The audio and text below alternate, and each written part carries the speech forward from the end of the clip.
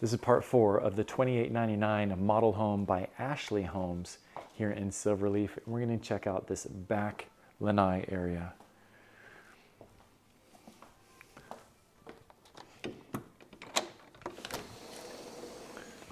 There we go.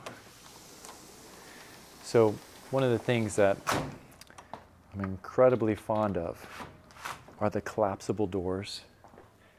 So when the days are nice, like they are right now, we're at the middle to end of November, and the weather's fantastic. As long as you have that back screen, then you can just leave these doors in and have the fresh breeze. Right now, the humidity really is low, and it's just so refreshing. It's like energizing. This is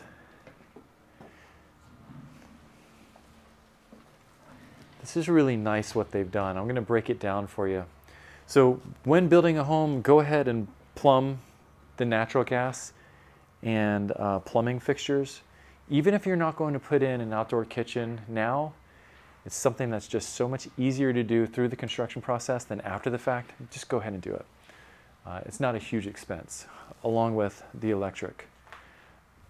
So this area is obviously what comes included with the home. If you're able to have the builder extend the floor, and sometimes on certain models they'll even extend the roof line. But when you screen this in and add a screen, this, in my opinion, is one of the top 3 things to do whenever you're building a home, because it allows for immediate enjoyment, which means in the morning, in the evenings, anytime, you can sit out here, relax, and not have to worry about bugs and mosquitoes. Mosquitoes here in St. Johns County are a real thing.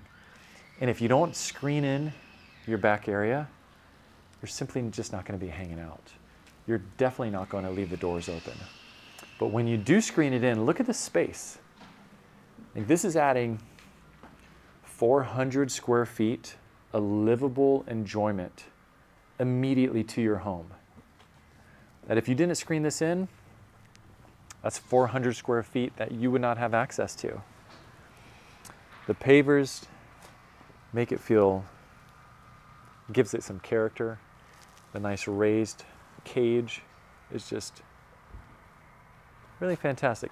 One pro tip that I would remind you is the placement of your screen door. Depending on the back view, like if this backs up to a nice pond with trees on the other side, you wouldn't want to put your screen door there. You'd want to tuck your screen door on the side so it doesn't add additional aluminum frame in the line of sight.